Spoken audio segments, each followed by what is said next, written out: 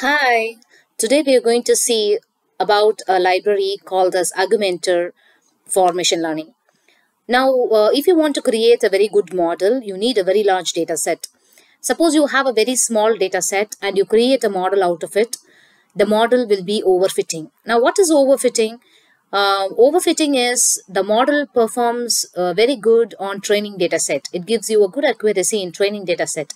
And in the testing data set, or when you test with an unknown image, the accuracy of your model will drop down to a great extent. That is called as overfitting. So always your machine learning model needs a very large data set. So before you start creating the model, make sure your data set is very large. Now there is a library called as Augmentor which help you to do image augmentation. So mostly you would have done image augmentation.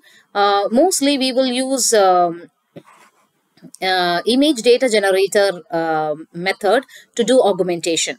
Now in this method, if you see, suppose you have an image. Okay, you cannot, suppose you have only one image and you cannot train your machine learning model with that one image. So you have to increase your samples. So what all you can do to your image is you can zoom your image, you can rotate your image, you can increase the brightness of your image, decrease the brightness of your image, or you can add some distortions to your image. So you do various operations on your image and try to increase the number of samples.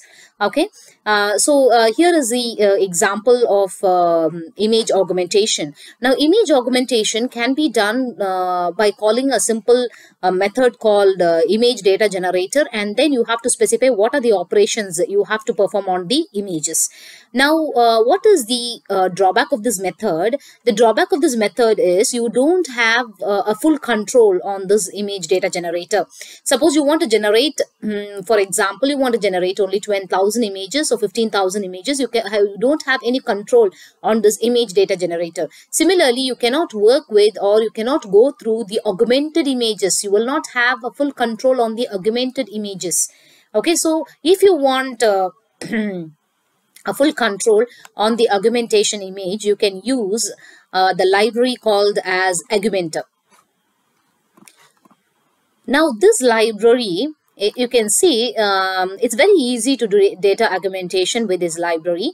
The first thing you have to do is you have to install this library using a pip command, and after that you have to specify the path where your data set is available. So you can see the path to data will point to the directory where your images are available, and then you have to create a pipeline. Once you create the pipeline, you have to specify the various operations you want to do on the images. For example, you want to move from left to right or bottom to top, or you want to rotate.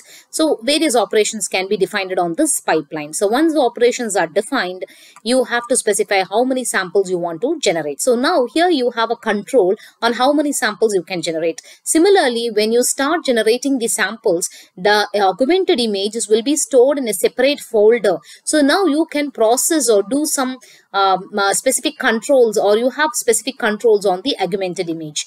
Okay, come, let's do an example with this. Now this is my data set. So here you can see the data set is available in zip folder. So I'm just extracting my data set, and this is my data set. And here you can see I have 8 classes in my data set. Now the first thing I want to do, step 1, I have to install the Augmentor library. The second thing I have to do is I have to create a pipeline. So the pipeline will point to the location of my data set. Now this is my data set, so it's point to the location of my data set. So now you can see I have 8,000 images in my data set. Now when I create this pipeline, you can see the augmented images will be generated in the same folder with the folder name output. So your augmented images will be stored in a separate folder called as output folder. Okay, and the next step I want to do is I have to define the operations on the pipeline. So what are the operations I want to perform? So I can rotate my image, I can zoom my image. So if you want to rotate, you have to tell what is the probability. Now here I have 8,000 images. I just want to generate only 10,000 samples. So based on the probability, these operations will be performed. So on all the images, you will not do rotation and zoom. Instead, based on the probability, if the probability is high, you can be sure that this operation will be performed on all the images. If the probability is low, then this operation will be performed with low probability on the image. Okay, so you have to define the probability and you have to specify what operation you have to perform on this pipeline. Once this is done, now you can generate the samples. Okay, so this step will generate the sample. So when you click on this one, you can see it will be processed and all the augmented images will be stored in a folder called as output. So here you can see all the augmented images are generated on this folder. So once my image is augmented, the next step that I have to do is I have to split my images into testing and training data set. So in one of my video, I have specified the method to divide your data set into training, testing and validation using a split folder method. You have various methods to divide your data set into training and testing. So in this example, you see I have used image data set from directory method to divide the data set into training and validation.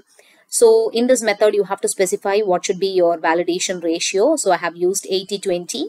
So here 80% will be used for training and 20% will be used for validation. So initially, before augmentation, the number of samples we had is 8,000 images. Now after data augmentation, you can see there are 10,000 images. In that 8,000, that is 80% is for training and 20%, 2,000 is for validation. So hope you enjoyed the session about image augmentation. So stay tuned for a similar session on deep learning. Thank you for listening.